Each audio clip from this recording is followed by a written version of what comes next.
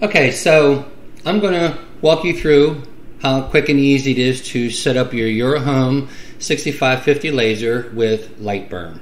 I have reset my machine back to default. All the settings are back to default, and I'm going to walk you through how easy it is to install it.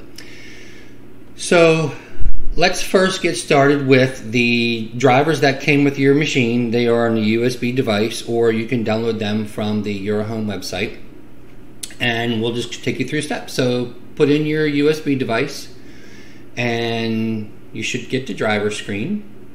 When you do, or you see the driver, double click on the driver, and then a window pop up, click yes, that we want to trust it, and then we're going to just click install. So give it a second, and note that the driver is called CH350. Okay, so it is done installing. Click OK, and then close this window. And now go ahead and plug in your USB or your laser to the USB. And down here you might see a thing saying that it's setting up and installing and so forth, and it'll say installing. Mine is currently already plugged in. So when that's complete, which it should be done already if you did it, when that is complete, we will move forward to the next thing.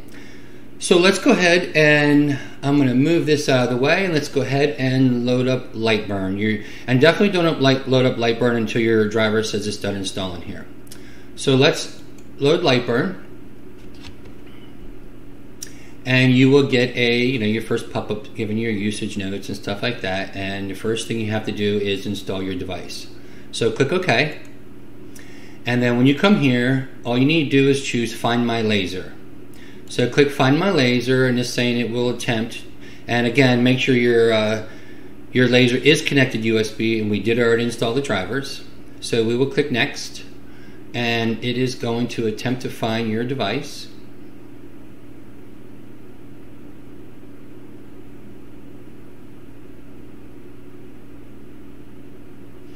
So it found mine. The device is a GRBL, and it is at COM7. So note the COM7, because we're going to need that in a minute. We need to know where you're plugged in. If you did not find it, then I would suggest backing up out of this screen. You can just click cancel. Make sure your device is plugged in. Make sure you have the power onto it. It does not need to be turned on. It just needs to be plugged into USB. If it does find it, so then we're going to click Add Device. And the origin that I use and I recommend is from the bottom left, and then leave this turned off, and then click Next, and then these are your basic summary for it. Click Finish. Now me personally, I like to click here and then go to Edit, and then click Next, and then click Next, and then rename it to the 6550 preference, and then click Next from the bottom left again, and Next, and Finish. So now we have our 6550, and this is good if you have more than one machine as well. And then click OK. So now that we're here, the first thing that you need to do is to come down here, and you have devices, and you want to drop this down and choose the COM port. Remember, mine was on COM7.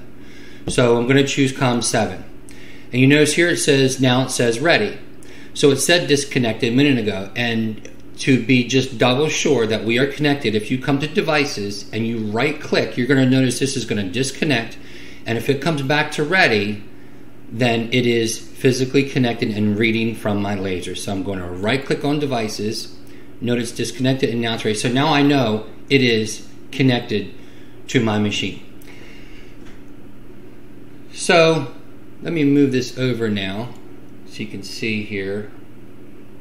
Sorry if you can see that. Device is 7. So the first thing I want to do is let's go up to Edit, and let's just go right through the settings. We'll go to Settings, and I would recommend leaving beginner mode off. It's not that urgent, but I would recommend leaving it off. Most of these settings are going to be default. I would recommend, again, going over it, and you can learn them from the LightBurn website. Get educated with the software, its features, and the things that you can do. One of the main things here on this screen is for the 6550, it's not a CO2 laser, it's a diode laser. So make sure you're selected over here. Some people like to do millimeters. I preference inches, so I choose my inches, and you can leave it millimeters if you want to. Most everything else is pretty much at this point we're going to leave default. That's actually not true. So see your grid spacing here, I changed mine to inches. So a lot of my work I do is by inches or by half inches, however your choice. So my visual spacing grid, I'm going to change to 1 inch because I like my grid here to be on 1 inch basis, and I'll show you that in a second. Down the file settings, I actually have not changed anything. There is pretty much most of this, again, is all preference of what you want to do. I don't really import DFX files, but you know, again, educate yourself on what the features are on that, about auto saving options and so forth. So at this point, we're going to click OK. And that's it for settings. Notice my grid now is by 1 inch squares. And again, if you go up to Tools, Settings, let's just say we want to make it half inch, you go 0.5, click OK, and that's done. So that's pretty much it for that. So the next thing we want to go to is go back up to Edit, and then we're going to go to Device Settings. Now, here's a couple different things we're going to change. Again, nothing really major. The first thing we're going to do is want to put in our width and the height of our working size. The Eurohome 6550 is 26 inches by 20 inches high. Whoop. Let's take that off. Yeah, 26 by 20 high. My origin is bottom left. I most always work from the bottom left. And one of the other things you're going to want to do is enable your fire or your laser fire button. And I'll show you why in a minute, and we're going to use that to make sure that our machine is working. So we're going to turn that on, and pretty much everything else we can leave. There's other settings on here that you really want to look into. Make sure your S value is 1000. Everything should be default like this. So G code, there's nothing here. This is all for custom stuff later on. Additional settings. One thing that I do is click read from controller, and these should change. That's why we changed down here and turned on the COM port so that it can read from our controller. So these are our simulation settings, and this just kind of tells us what the board, the circuit board, what it has in it, and we basically just pulled it all into the software so it knows exactly what we're working with. So again, we'll click OK, and that's all we need to do from there. Now, let's just go ahead to one more thing, machine settings. And most of this is default again, except you want to make sure laser mode enable is true. It's really important. It needs to be on. And then click OK. So if you go to move, you'll notice here you probably do not have the fire button. So what we need to do now is close the software, give it a second, and then reopen the software. When you reopen it, we come back, you should now have your fire button here. So you'll notice now we have half-inch grid instead of 1, and so this is pretty much mostly, you should be good to go. So what we're going to do first is we're just simply going to test. Right now you should be ready to go, but let's do a couple tests. So go ahead and turn on your laser. We're going to hit the power button, and you should hear your fans come on. If you do not hear your fans come on, just real quick, I want to show you, let's see, page 33 I think it is. You got a extra power supply, I guess it is, for the laser. There is a power button on the side, or on the side of this laser, that you need to make sure is on also. And mine happens to be, if you're looking at my machine, I did not mount mine here. I actually mounted mine in the front, but there is a power button on here. And if you don't see these fans come on, then make sure that power button is on. So right now everything's on. It doesn't really matter where it's at. Just make sure you just pick a comfortable area, maybe in the center where it's at. Again, make sure that all is on. Okay, so all we have left now is come over to power, and let's change it to 1%. We just want 1%. That's it. And we're going to click fire. And you notice on my screen here, I'm going to actually make it larger for you now. You can see that. You notice my light came on and went off, so yours should as well. So when you click fire, you should see your light come on. You don't need to focus it or anything yet. All we're doing is just making sure it's installed. So once it's on, and we're only using 1% power, so we're not doing anything, we know that it is communicating. So go ahead and turn it back off. So the only next step that I would recommend would be to, let me minimize this down here, is to let's make sure that we have everything wired correctly. So my distance, change your distance to 1. We're just going to move 1 inch. That's all we're going to do. Speed wise, let's just change it down to 100.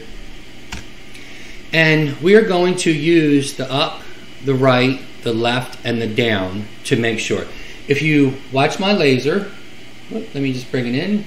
I am going to click up, which is my Y, and I'm going to move up 1 inch.